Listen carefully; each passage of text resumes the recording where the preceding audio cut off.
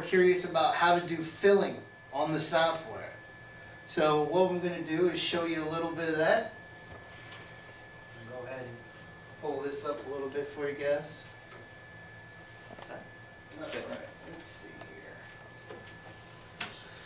So as you can see, I've got Tim and Tom show on the screen. You'll notice that it is boxed kind of lettering. So there's an outer and an inner line that makes a white space up. Basically, this is the kind of lettering that you're going to need if you want to fill. It's got to have boundaries all around an enclosed area. And in our instance, it's just, we have, what kind of font do we got here? We got Lucado Fax Regular. So anything that, again, has a box letter. So just to show you what we're doing right now, if you come over to your WYSIWYRE, which is your preview screen, and you click on it, Tim and Tom Show looks exactly like it's supposed to right now. So how we're going to get to 2D filling is we have to change the properties of the colors that we're doing. So in this instance we have black as our color. So when you come over to your colors tool, which most of you already know how to get to, which is down here and it just says colors, it pulls up the 10 colors that you have available. In our instance, we're doing black. So let's take a look at the properties of black. On the properties, you'll see everything that is black. Right up here on the top, you've got, it'll just say plotting, which is just etched engraving. What we want to do is, it's important to always leave your default colors what they normally are. So in our instance, most people will engrave with black, and then they'll have another color that you want to change the property of that you're going to use a lot. So if you're going to use filling a lot, don't change the default color, which is black. You want to pick something else. In this instance, I'm going to pick green.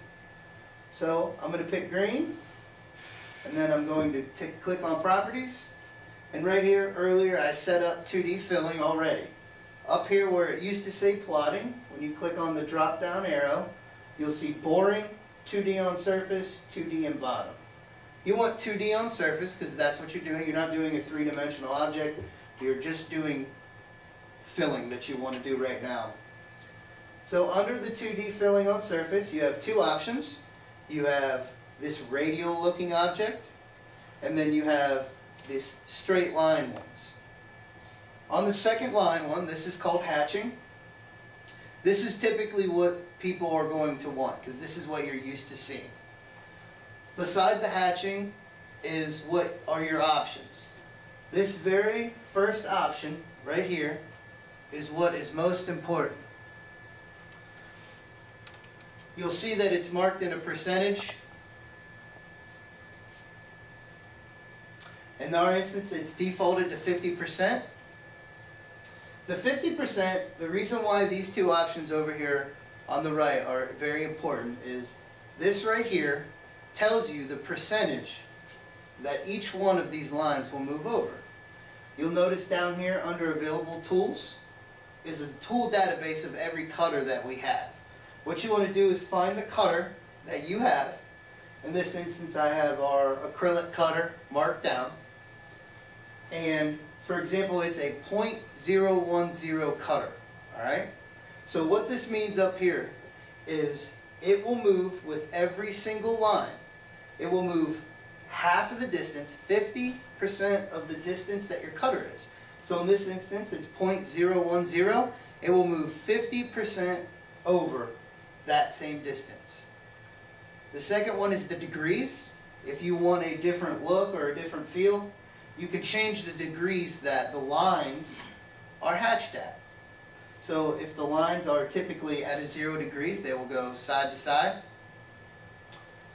So we're moving 50% over and at a 0 degrees. So it's going to go side to side and move 50% the distance of your 1/100th cutter.